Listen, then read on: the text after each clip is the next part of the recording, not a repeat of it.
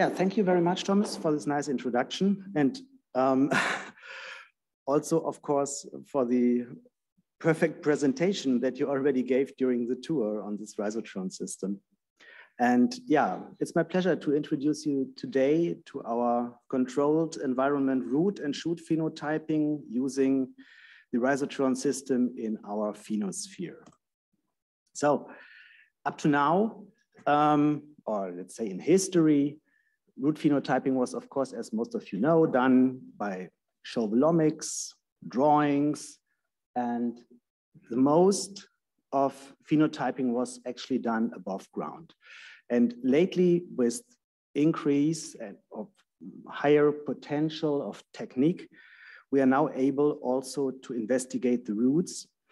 And in the last years, this was possible by using artificial media. I also talked to some of you today who are already doing this or actually doing this with agarose or also using hydroponic cultures.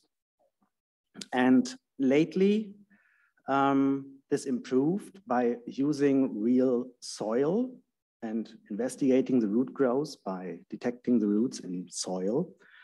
And therefore, we are using the rhizotron system. And as Thomas also explained in the tour that we had today, our rhizotron system is mainly based on the prototype that was developed in the Forschungszentrum Jülich, which was called Growth Screen 1 and 3.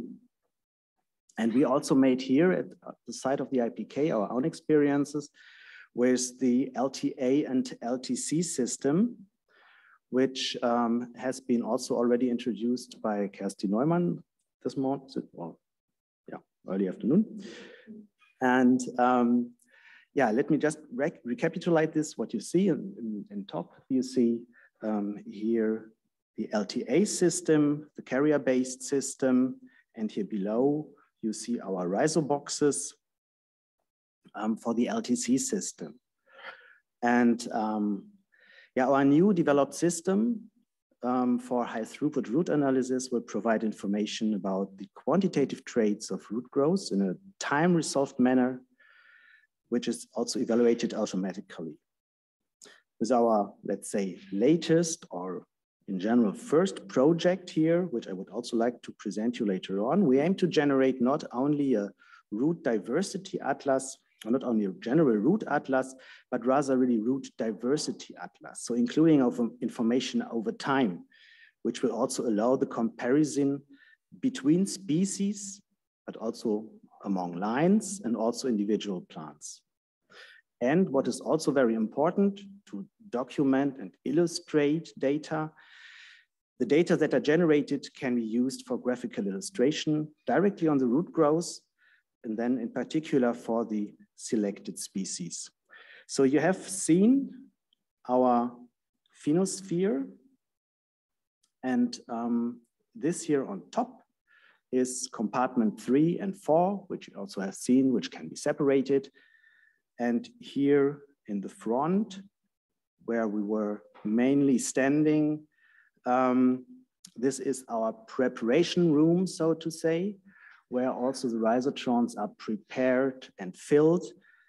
And then after transferring them into the compartment 3 and 4, so in our rhizotron system, we will be able to plant directly the plants onto the system.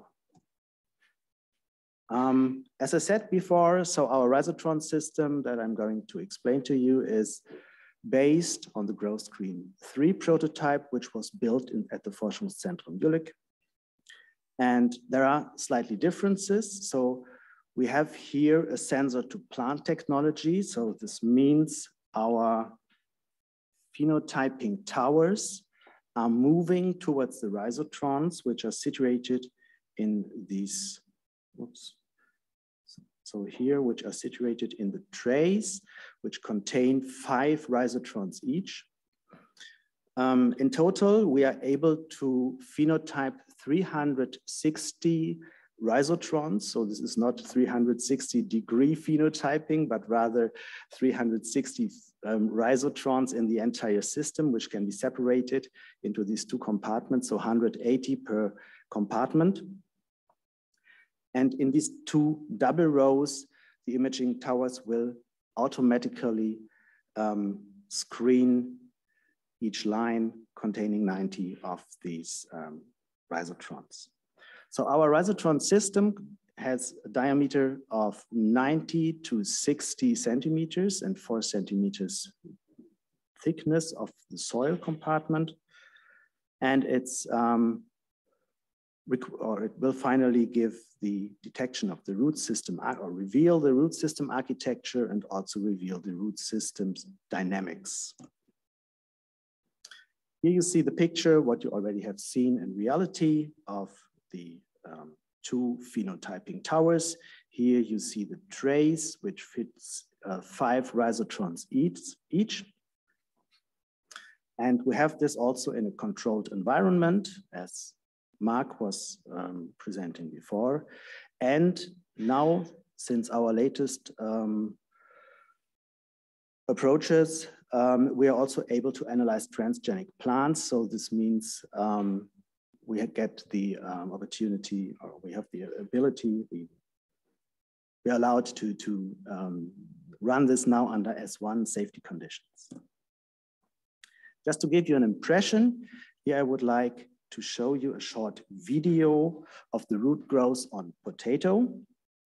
And you can nicely see, so these are daily pictures taken, and you can nicely see how the potato root is growing through the soil, through this entire rhizotron, and how fast this finally goes. And after approximately 6 weeks, this entire rhizotron is covered. And in particular, what is also very interesting, you see the direct development here on top. The stolons are developing, and you even can see the development of the tubers, or the onset of the tuber development.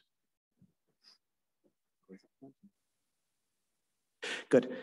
Yeah, so this means you can not only detect the growth dynamics, you can even see different tissues, growth rate, changes in the dimensions. And if you add more than one plant, what we're actually currently doing in our S1 experiment, you can even investigate subsoil plant interaction. So when I speak of controlled environment, Mark was perfectly explaining that already for the other compartment. So we can control the light, the photosynthetically active radiation, so from 0 to 500 micromole per square meter. We have a temperature range from 15 to 13 degrees, humidity 50 to 80%. CO2 can also be modulated, so from 40 to 80, from 400 to 1,200 parts per million. We have an automated watering by an irrigation ridge. We can also detect the way of the risotrons. And what is also planned for future, we have the ability to heat and cool the risotrons. So we're able to set the soil temperature in order to detect the root growth. Here I have a short video to show you how the irrigation is performed. So the risotrons are directly watered inside the towers. Water is applied, photos are taken. And what is important really is for this detection of the roots, finally, a uniform soil texture, the watering conditions, and we can thereby also apply drought and water stress. This is just as, and as also the question came up before, how the risotrons are prepared and how this is possible to generate uniform risotrons. Here you see actually the stands that we used for filling these risotrons. So we have windows with particular marks, and we are filling always particular amount of soil, trying to condense it in a really soft manner, not to compact the soil too strongly, so that we have finally a really homogeneous filling of these risotrons. And yeah, whoops. And after that, they are brought into these trays, where here you can also see the options to modulate the temperature. In general, we use 20 kilograms of substrate. We use pot ground soil to achieve the maximum of contrast to really be able to detect the roots and separate them from the background. And we use an inclination angle of 43 degrees to get the maximum visibility of roots. So referring to also experiments which had been done in Jülich before. Data acquisition is done from two cameras from top and side view. Therefore, we are using RGB cameras. And we are also using for the root imaging, the monochrome imaging, what you can see here. So where the roots are finally detected here from this lower part within the imaging tower. So and this, of course, also gives the opportunity to detect the plant growth above soil, but also below ground. Yeah, these are here examples also from our rhizotron validation experiments. Here, these plants have been grown 6 weeks on our rhizotron system. And here, this is just to give you an idea how the root system looks like for all these individual plants. So this is, for example, sunflower here on the left. Then we have the potato root and the plant, the pea. Then we have sugar beet, also giving a really nice root picture, so to say. We have the maize and also the pole bean as example. So I would just like to give you our scheme, how we proceed in analyzing our rhizotron experiments. So after the acquisition of the data, which is approximately 4.6 gigabyte in size per day, root pictures, we are using the SARIA software also for generation of ground truth data. This is also required to be able to detect artifacts, to exclude artifacts from this root system. We have then further to define our region of interest. Therefore, we are using our self-developed region of interest software tool. And finally, we went to the fully automated root image analysis, so-called FARIA. And then we are finally able to evaluate our results. And if required, we can also go back and generate more ground truth data to optimize the entire system. And this is actually where we are currently. Here, I would like to give you an idea how the ROI, region of interest software tool looks like. So we have finally to define which region has to be analyzed. We also have to exclude the screws that Thomas told you before in the tour, which are required for the stability of the rhizotrons, have to be excluded. And all this kind of analysis has to be done for all these 360 rhizotrons for one selected time point, where all the rhizotrons are also sampled. This software was analyzed by, or was developed by Narendra Nagesreddy and Yevgeny Gliadilin, also from IPK, our image analysis group. As I mentioned before, the ground truth data that is required for the artificial intelligence that is used later on in the FARIA system. So the ground truth data will be generated after the automated imaging using the SARIA tool, which is represented here, which was also published already, and which is able to detect all the roots based on the data that is available. So this is software with a graphical user interface. And so we have then now also applied our FARIA system, so the fully automated root image analysis software. And this gives you here an example how far the detection is able or capable of really detecting roots and separating it from the background. Here on the left side, you see the raw data. On the right side, the detected roots. The analysis is based on a set of ground truth images and is using a convolutional neural network. However, I have to admit, it's still difficult to really detect very tiny root structures, such as root hairs or lateral roots. So very tiny lateral roots. Finally, the data analysis results in our output traits. And we have on the one side, so in total, up to now, we are getting 56 independent traits. We have some of them which are, I would call them immediate pixel-derived traits or features, which are finally area, root system lengths, root system width, branching points. And all of these are finally really related to the pixels detected in the picture. And then we have also some of, I would call them derived or calculated features with seat angle, convex hull, and things like that. All of them, as I said, also programmed here at IPK by the research group Image Analysis. We used this system already to perform our rhizotron validation and demonstration experiment with in total 17 species, 72 genotypes times 5 replicates, so that all the 360 rhizotrons which were available were filled. And this is just to give you a short overview how this in total looked like. So all these plants which have been selected were sampled in total for 53 days, which resulted in a total of 19,000 pictures.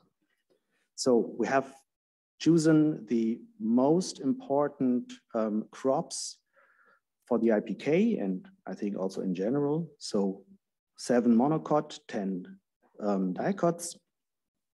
I have listed them here. I don't want to go through them in detail now. And we choose 7 species with 6 genotypes, 10 species with 3 genotypes. And in total, for all these individual, we choose 5 replicates, which is actually the minimum to get really substantial information about the general root growth of a species. So the idea is here also to do the image analysis at different stages, to detect different root structures, and also get an idea about intraspecific variation. Yeah, I'm faster now. And also the intraspecific variation, as shown here as example on the sunflowers. Here I have another example. I will just go through them now a bit quicker.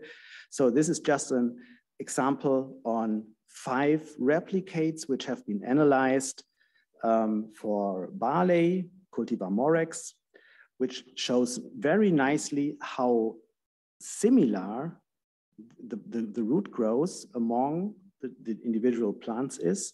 But however, there are still also some plants always which are, let's call them outliers. Currently, and this is the experiment which you also have seen right now on the tour. We are growing barley on these on the rhizotron system, and the idea here is also to detect the aerial and the root growth simultaneously, also to measure the diurnal growth. We will have the automatic detection of lateral roots. We'll analyze the plant interaction. So we are using here, and for this approach now, barley plants which have been modulated for the plant hormone strigolactone biosynthesis to get an idea about the interaction if this plant hormone, this root hormone, which is restricting the lateral growth of roots and also tillers in barley, is knocked out. And therefore, we set up the system and use it now for the investigation, also made it available for GMOs. With this, I'm through. And I also would like to thank, of course, Thomas and all the participating scientists, former scientists, which have been also been here to set up the system. I came now later to this project and I'm allowed to present this to you now. But there are, of course, many people who were involved in setting up, developing this entire system from the group Heterosis, ADP group, formerly now APP group, also the image analysis group, and also the bioinformatic group. And with this, I would like to thank you for your attention.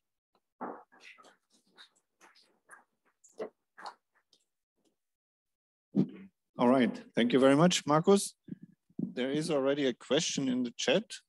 One I tried to answer, that is the distance between the rhizotrons. It's about 10 centimeters, if I'm correct. Mm-hmm. The second question is by Rick. What is the pixel to millimeter resolution of the system?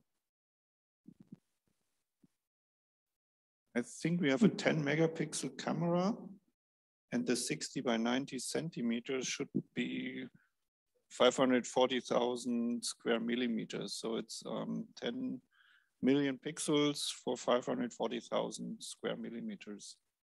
But we can do the math later on. Okay, so there is another question in the chat. Pedro Rivera, can you take roots weight by removing the soil particles without breaking the roots? Short answer, no. It's very difficult. So we are going to set up a root washing system, but it's very difficult. Yeah, we tried to do that, but without breaking it. The answer is you can collect more or less the entire roots, but they will not be attached to each other fully. So there is, without breaking pieces of roots that you still need to measure. I think without breaking, it's not possible. But honestly, I don't know any method except hydroponics where it would be possible to get the entire root without destruction. Aeroponics. Yeah. Okay, other questions, further questions?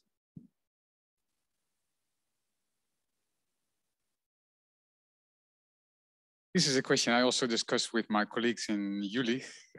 There is a system in Australia where people use these pin boards and grow the plants. And at the end of the growing season, they remove the soil and they hope that with the pins, the roots stick more or less and they have a root distribution as it is at the end of the growing season.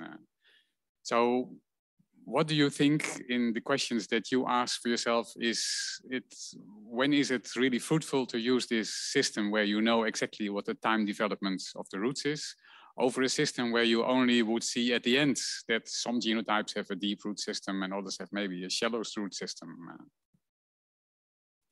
Yeah, so for the different species, what we saw, the root development is very diverse.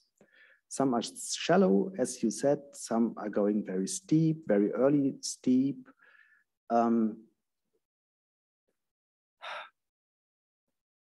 It's very difficult to answer. I think this has to be seen and analyzed from case to case. Also concerning changes in the environment, if one would also go finally for that, because this will also influence the root structure, architecture, but finally, this has to be addressed.